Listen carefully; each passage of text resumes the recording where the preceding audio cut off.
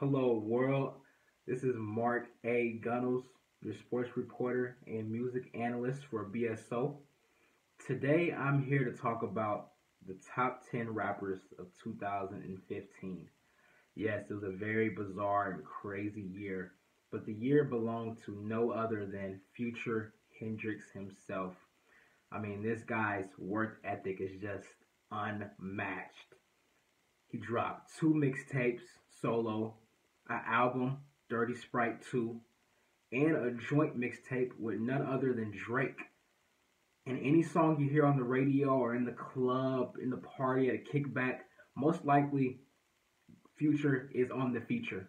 Because if you want your song to pop, you gotta have Future on your song. Now, following him, you got Drake, of course.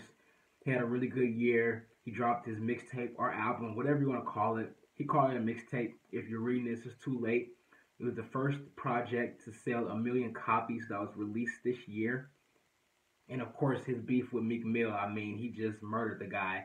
I'm not sure if Meek Mill even exists anymore. I know he's supposed to drop DS4, but who knows? And does anybody even care anymore? Now, outside the top five, it's a couple of names that's going to cause some controversy. You got Fetty Wap in there. Yes, Fetty Wap. He dropped multiple hits this year. My Way, Trap Queen, 679, and a few more. I mean, you can't deny his hit-making ability. And he has talent. He does. He's not the best lyricist in the world, but he knows how to make good songs, and that's a talent. Now, Young Thug is in there too at number 6. With Young Thug, I actually feel like he's a really talented lyricist. It's just the fact that people can't understand what he says half the time. But you can't deny his hit-making ability. The guy makes bangers for sure. And then you got Ty Dolla $ign in there. It's good to see him finally get some love. He's been in the game for a while. Travis Scott, his Rodeo album. You can tell it's not really rap per se, but it has a very unique sound. You can tell that he hangs around Kanye West a lot. It's a real big Ye influence on that album. And then back to the top five, you got names like Kendrick Lamar, of course, J. Cole. But what about Big Sean? He's in there, number 4. This guy showed a lot of development and growth this year with his album Dark Sky Paradise.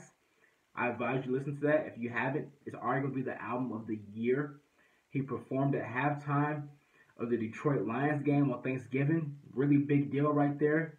But yeah, that's just a taste of my top 10. You can check it out in the article below. You can tweet me at Mark A. Gunnels, Facebook me, Instagram, all Mark A. Gunnels, and we can talk about it. I'm pretty sure it's going to be people that disagree, people that will agree. But hey, this is what it's all about. I'll be here next year doing the same thing for 2016.